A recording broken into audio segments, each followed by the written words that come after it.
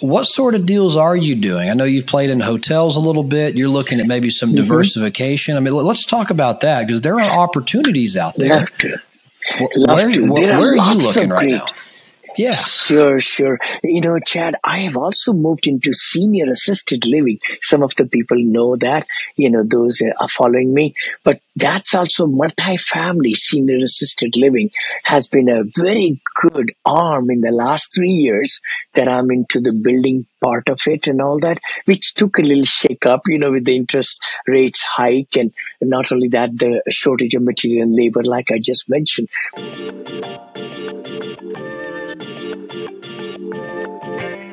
Not only that, the shortage of material and labor, like I just mentioned, but I just purchased multifamily. We are doing extremely well. I want to say that I only bought one so far this year. See, the thing is you got to slow down to speed up. I always say that. So you got to marry the numbers and the business plan. What you're going to do with the multifamily. So don't rush into something right away.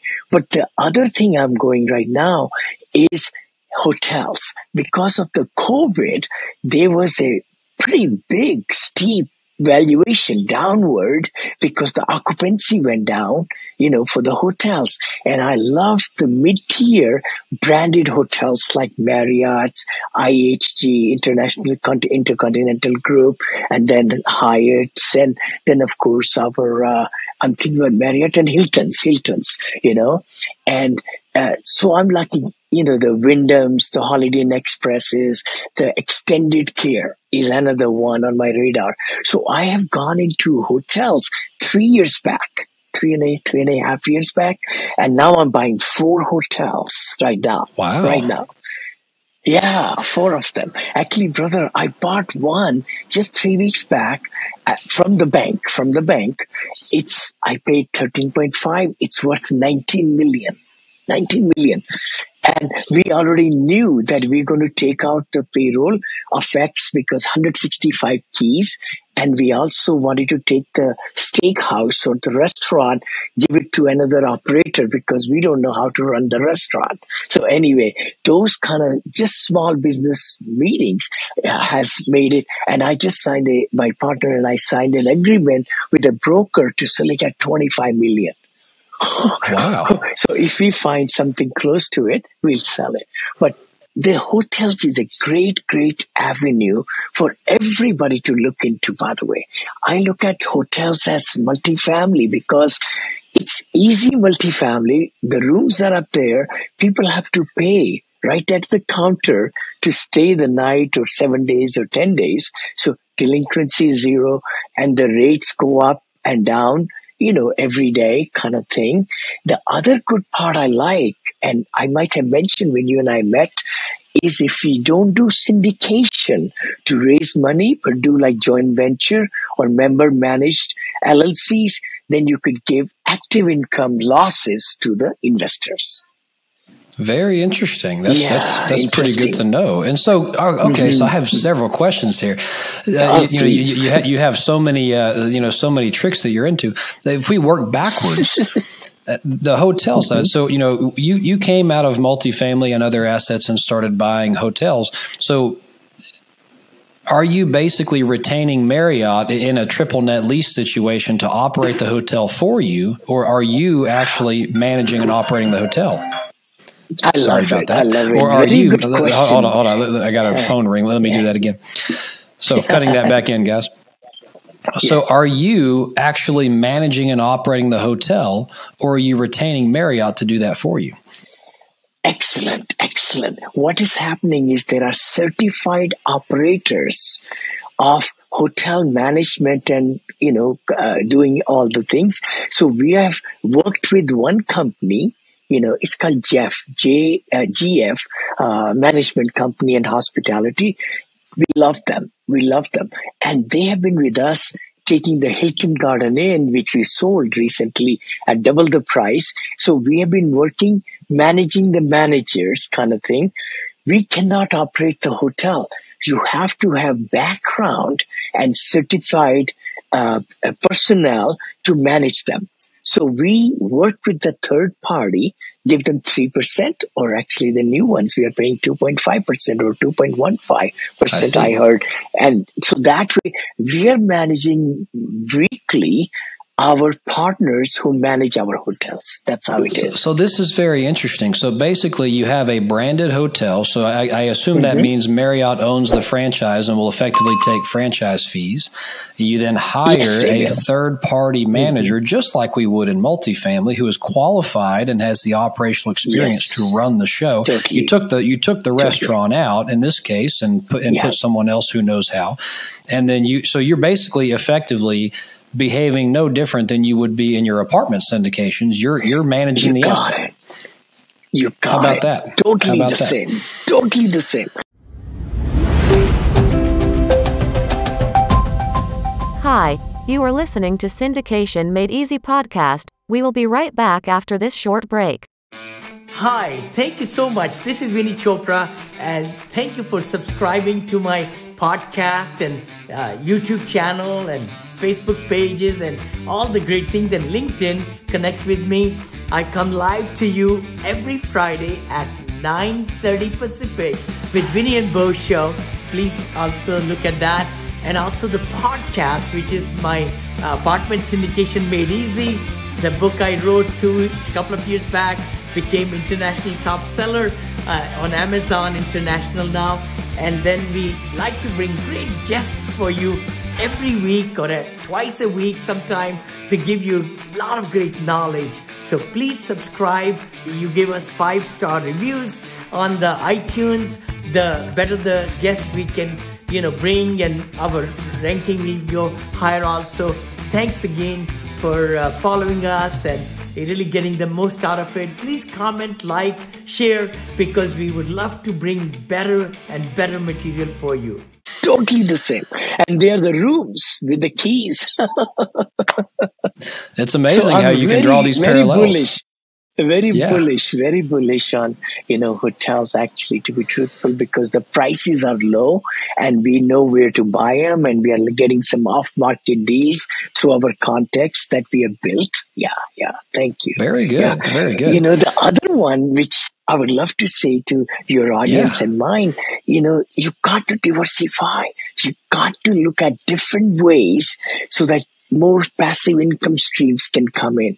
The other one, if you believe in the metaverse or the NFTs, I know NFT got a bad rap, but with the authenticity and having a physical product and the contracts, NFTs will be big coming up, and metaverse, definitely. I'm so excited about it, where I invested into a kind of seed round with Meta. As you know, Facebook changed their name from, Facebook to Meta, META.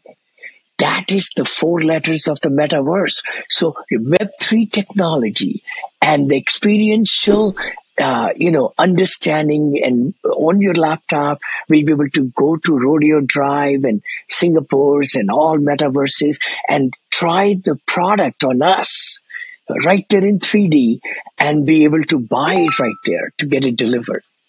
So that's the other space I'm really getting bigger. And that's when I'm going to Las Vegas this 4 or 5 days, leaving tomorrow, where we'll be dropping NFTs and also on the PGA tournament, and then also the metaverse. We'll be having discussions and meetings and all. Yeah. Yeah, that's very interesting, and you got to roll that back a little bit, Vinney. I'm going to tell you, I do not understand the metaverse, and I'm going to presume a lot of my audience doesn't either. What the heck is the metaverse? What are we trying to invest in here, in the simplest terms possible? The simplest term, as I understand it to everybody, is that it's 3D experiential. And actually, there is ads coming out from Facebook, from Meta, on television. I just saw it yesterday, and doing my research, I find Facebook, or Meta now, is spending $15 to $20 billion a year into this technology. So this is going to be the Web3, not Web2, Web3 technology. Just like the internet came, that's what it's going to change the whole perspective. And through holographic images and everything, we'll be able to experience the world sitting in our home. So it's a metaverse, universe with a meta in it, which is experiential in a simple term. Very interesting. This is an interesting time because much like, cryptocurrency in its infancy, it's the opportunity to invest in something that not people understand. And sometimes that could be at the time when it's worth the least and about to explode. So look into it, folks. Reach out to Vinney. We'll get his contact information here in the end. But before we go to the Quattro questions, Vinney, I want to roll back a little bit to senior housing. So if we go backwards, what we were saying as well. So you said in senior housing, do you see that as development opportunity or do you see that as acquisition operation opportunity? Oh my gosh, amazing opportunities for the next 40 years. 40 years. Nobody can even touch it because we are aging. We are aging fast. As you know, 10,000 baby boomers turning 65 every night until 2031. Where the last, baby boomer will turn into senior. So there is a huge opportunity for independent living, 55 plus living, 65 living, 70 living. I'm in the assisted living and memory care side where there is, no doctors in my facilities and even nurse I don't need, but we put one nurse there and medications and everything and caregivers. So residential senior assisted living is amazing. We do multifamily senior assisted living, about 94 units, not 200, not 400. We don't believe in elevators and all that stuff. So we do flat, ground only with courtyards and everything. So that is a place that I have a lot of passion for to build them from scratch because we put them in there, the spas, the salons, the high ceilings, because we could go high in a single story to like 20 feet, 30 feet ceilings and all the way around, beautiful library I can think about. And then, of course, the movie theater, grand pianos and all, just like a resort. So that's what we are building. And we are still giving them at $4,400, $3,800 to $4,400 in Florida and in Virginia. And my friend told me today, $10,000 in Southern California. I didn't see the facility. And for memory care, she said $20,000. I couldn't believe it. I couldn't believe when they told me that. So there is a huge opportunity for everybody listening to us. You could take existing facility, small or big or mid-size, and then do some renovations. And it's a great money, profitability, but you're helping the seniors also.